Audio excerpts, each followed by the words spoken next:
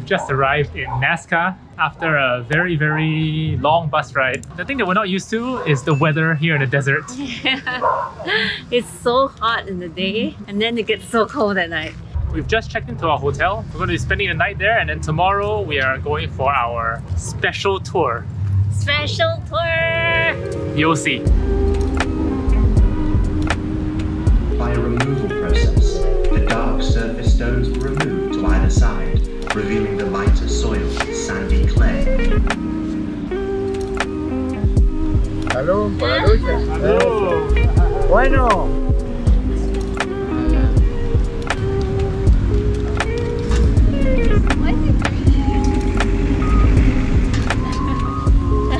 Mucho bueno.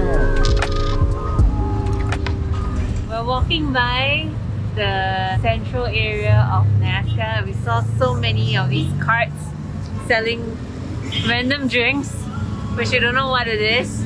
Emoliente. Emoliente, and apparently it's good for you. The color looks good for you. So he mixed this green juice with a bunch of like different things, and then he poured tea in it, I think. It's warm, smells like herbs.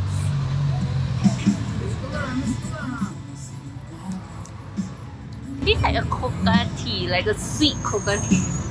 It's not bad. It's sweet, has a very strong herb taste, and it's warm. Maybe it'll kill my indigestion.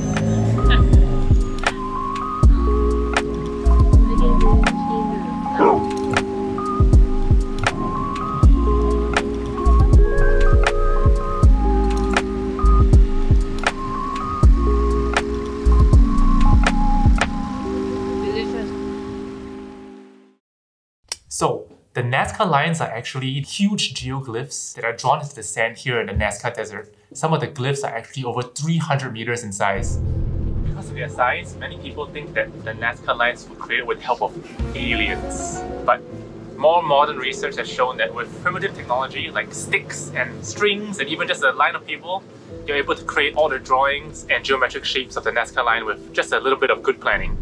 The Nazca Lines are just areas of the desert where topsoil has been pushed aside to expose the lighter sand underneath. And because the Nazca Desert is one of the driest in the world, there's no wind, no rain, and absolutely no flooding here, the lines have been naturally preserved for over 2,000 years.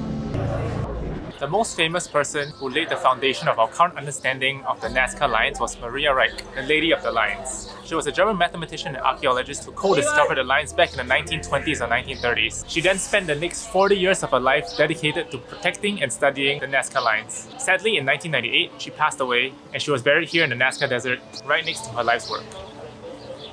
While you can see some of the glyphs from the surrounding mountains, or some of the towers that are built along the highway, by far the best way to experience the Nazca Lines is by taking a flight.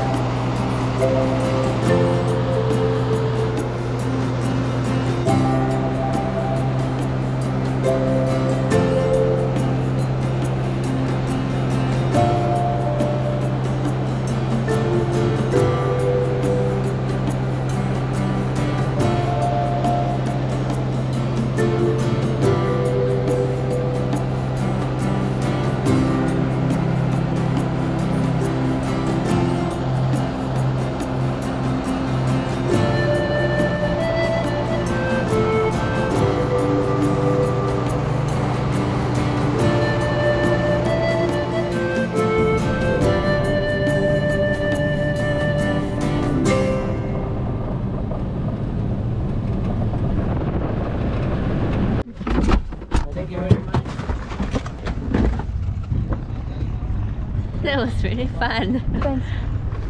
That was so much fun! Yeah, that was way more amazing than I thought it would be. The lines are super clear and our pilots did a really good job explaining each one. The pilot's flying skills are so good. Yeah. You don't even feel any turbulence. Gracias. The landing and takeoff was so smooth. That was really fun. There's no other way to see the lines. Best way to see the lines. Don't scrimp. Make sure you pay for a flight when you're here in Nazca. Amazing experience. Thanks again for watching our video. If you like our content and would like to continue following us to amazing places like the Nazca Lines, please don't forget to subscribe. If you have any comments, we'd love to hear from you below. Thank you and see you guys on the next video. Woo! Someone is feeling sick. So I got salad for dinner.